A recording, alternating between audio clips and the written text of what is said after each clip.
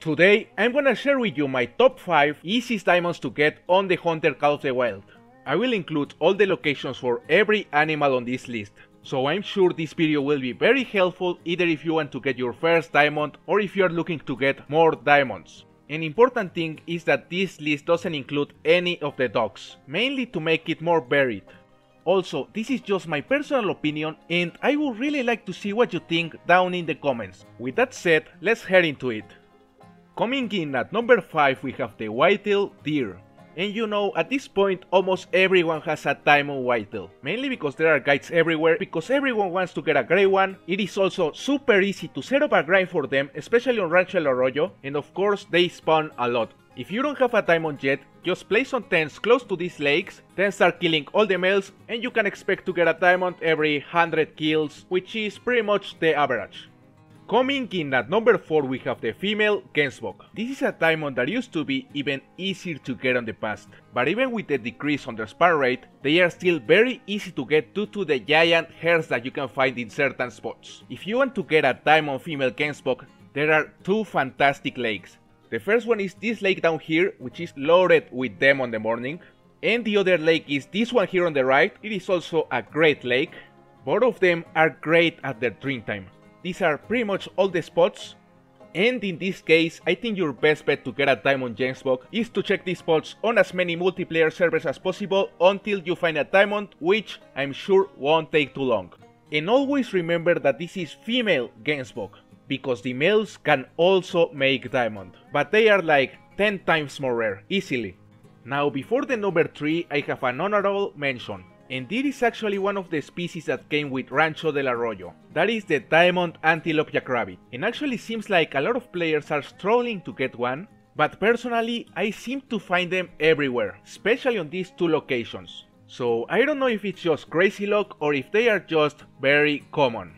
And well, apart from antelope jackrabbit and the whitetail, I think Rancho El Arroyo has a decent difficulty in terms of finding diamonds. I mean, it is still on the easy side, but it's not as easy as Buronga Savannah or Silver Ridge Peaks for example. Coming in at number 3 we have the Monan Lion. This one was probably the most common diamond a few months ago. However, I don't feel they are as common right now. They are still very common, but it's not as easy to get 3 or 4 of them per map anymore.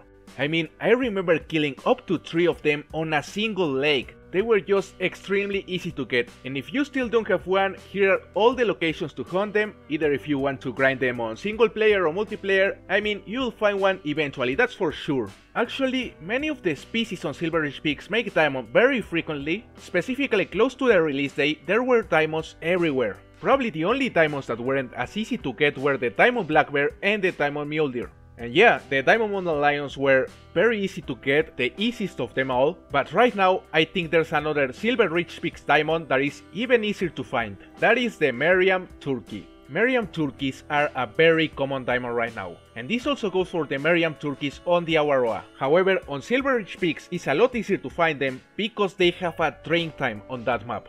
It might be a bit difficult to grind them at start because their drink times are very short, but once you learn the best lakes as well as the best feeds on locations, it will be very easy to get those diamonds. Another thing that makes them one of the most common diamonds is that it's very usual when they make diamond at level 2. I mean, if you find a level 2 with an estimate of 4 and a weight range of 9 to 11, it will have probably like a 10% chance of making diamond, so they are fairly common. And this is actually the same case for the Rio Grande turkeys. They are also very common, they have exactly the same trophy rating. However, I just feel they are a bit more rare, and that's why I placed the Merriam Turkeys instead. Here's the map with all the locations to hunt Merriam Turkey on Silver Ridge Peaks. Before the number 1 I have another honorable mention, and that is the diamond goose. Now that they are working as they should, they are one of the most common diamonds. I would even say that they could compete with the whitetail and the Gensbok. It's pretty much just a matter of patience, and you could get even 2 diamonds on a single flock if you are lucky. You just need to set up some decoys and then of course go and spend some time hunting them, and I'm sure it won't take too long before you get your first diamond. Now, the most common diamond on the Hunter Call of the Wild, or more like the most common diamonds, and these are all the ibex, with a special emphasis on the VCT ibex. It's dumb. It's just dumb how common they are. I think there's no discussion on this one. I mean, there are multiple diamond ibex on each map. They are pretty much everywhere, especially the VCT. Then we have the Gridos, which is similar. Then the Ronda and the Southeastern are a bit more rare, but they are still really common.